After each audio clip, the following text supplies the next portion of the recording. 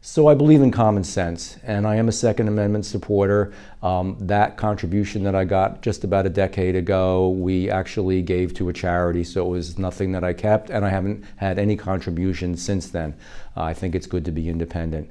As far as what we should do, I think that universal background checks are extremely important. I think whether you're a gun owner or not a gun owner, you should believe in them, because we must know who owns guns and be sure that the people who own them are people that are going to use them safely. I have voted against bump stocks, and I have voted for, legislation when somebody is a danger to themselves or they're a danger to others, that they should, when they're a significant danger, they should certainly not have guns. So I think it's common sense, but I think good, law-abiding, decent gun owners shouldn't be hurt in the process.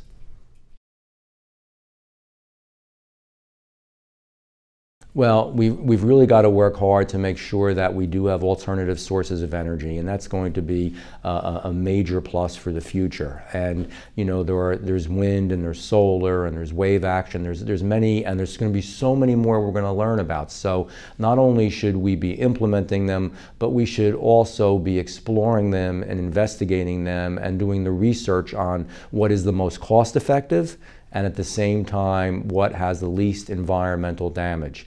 There's no question that there's been change in our climate, and even if you speak, as I had mentioned before, to fishermen who are out there in the ocean, they will tell you the types of fish that are moving in, the temperature of the water, everything is changing. At the same time, we must protect our people, so we have to build higher and more carefully. We have to be more careful where we do build, and we certainly must be careful about our flood insurance program to make sure that our people can get flood insurance at a reasonable cost, because they do need that protection, and that's something that I'm going to fight for. So I think part of what we've seen, the idea of really trying to incentivize new technology companies coming in and new ideas really being formulated, and whether that's in the pharmaceutical industry or the high-tech manufacturing industry or in the glass industry, there's a host of ways that we can go about this and work on this. Certainly down in my district, the FAA and the work that they can do in air traffic control, the work that we can do in drones. There's a lot of drone technology out there that's going to change our world. So those are just a few of the ways, but it is tantamount. It's important that we must do that. Some folks don't realize that the second congressional district, that my counties altogether with my 92 towns has the highest unemployment rate and the lowest per capita income of anywhere in the state of New Jersey. So as we make these changes, we've really got to fight to make sure that they come all the way down to South Jersey. So I think there's an intelligent way of doing that without hurting businesses, and I think part of it is there are going to be certain exemptions for those that are below age. There may be in the farming industry, some of what occurs in the area of along the shoreline, and some of the work that's done there with young people working in a lot of the different facilities that are there. But I think if we do this gradually, it can't go from where it is now to 15 instantly in my mind, but we do it gradually, and we work with our business people in a way that they can tolerate it, because we don't want to lose jobs. We've seen some areas where actually it was really instituted very rapidly, and when it was instituted there was actually a loss of jobs. That's not good either, so we have to do it carefully. Well, I think we really have to work with pharmaceutical companies, and we have to make them more competitive. We've got to squeeze them. We've got to squeeze these pharmaceutical companies.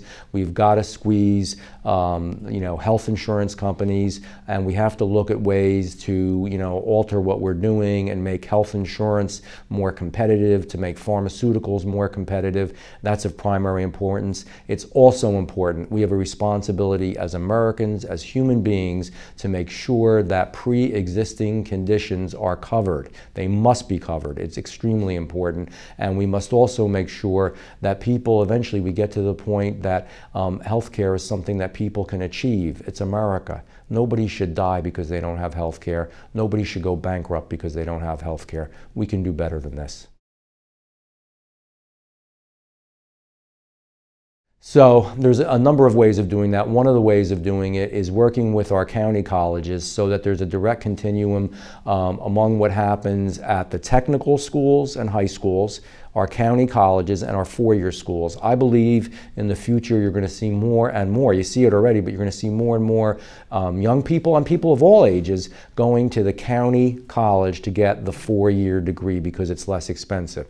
Secondly, I would personally like at some point a task force just to really study, and I don't love studies all the time, but I don't understand why, especially in the public sector and in certain areas. I understand Princeton's going to be expensive and certain schools are going to be expensive, but why is it getting so expensive for a public education? I went to Rutgers University and I was absolutely, through some of the grants I got and through some of the help and loans I got, I was able to afford it, and dental school as well. I had some loans, but they weren't horrific. So we've got to look why. What has happened in the last recent time that this has occurred? And I'd like to see that change. It's too much for our young people to bear.